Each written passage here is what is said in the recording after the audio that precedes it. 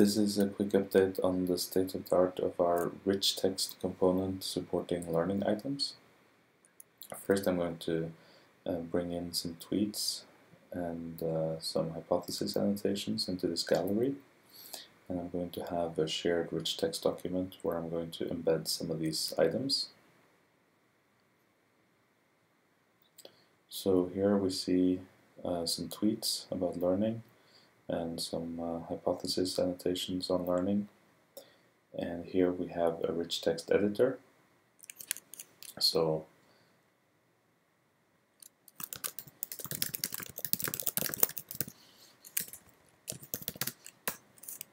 this, of course, is synchronous, and we can see here different authors get different colors, just like in Etherpad. What we can do is we can take any of these learning items, we can just drag them over here to embed them in the document. We can also create new kinds of items. For example, we can create a spreadsheet.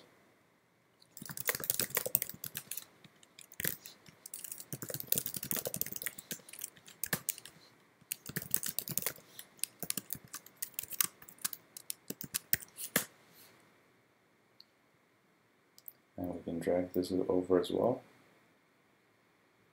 We can add an image.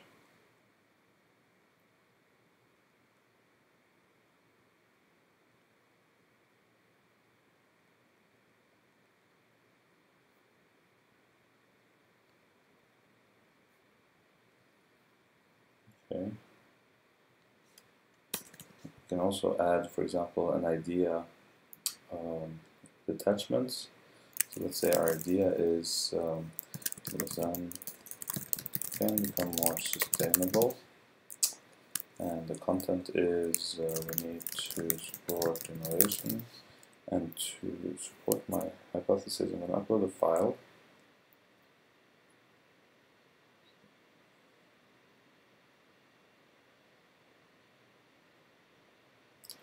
So here we have a learning item that has embedded learning items, and I'm going to add this as well.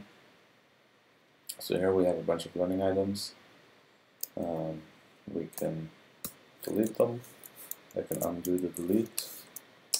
I can select this, and I'm going to cut it, and then I'll paste it over here.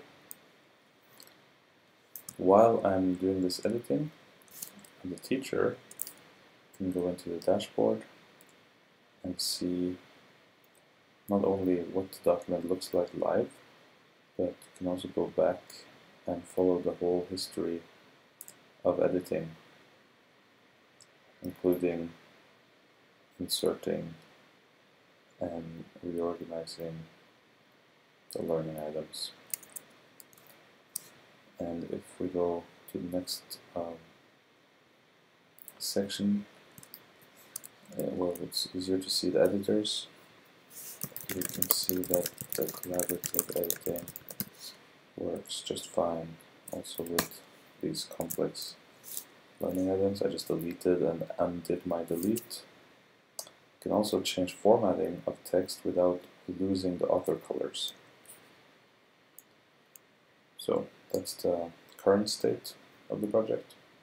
The next stage is to be able to switch to edit mode directly in the editor, as well as switching between a thumbnail view and a full view.